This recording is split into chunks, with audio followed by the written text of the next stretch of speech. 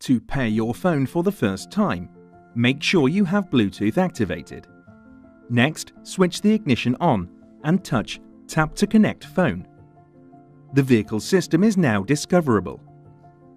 Go to the Bluetooth settings on your phone and search for new devices. Select your vehicle's name. A passkey may be generated for certain phone models, and a confirmation message will appear on your phone and the vehicle's touchscreen. Check the passkey on the screen matches the one on your phone. Then select OK on your phone and Yes on the touchscreen. The Smart Settings pop-up box may appear. Select Yes or No to personalize your vehicle.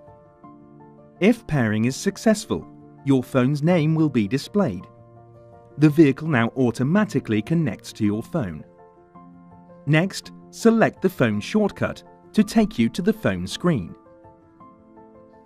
Once your phone is paired and connected, a message may appear on the phone asking if you want to download the phone's contacts to the vehicle.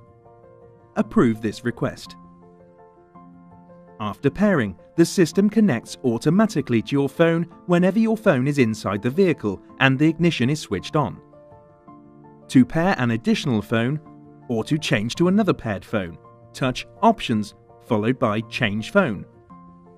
Touch Pair a new device or select from the list of paired phones.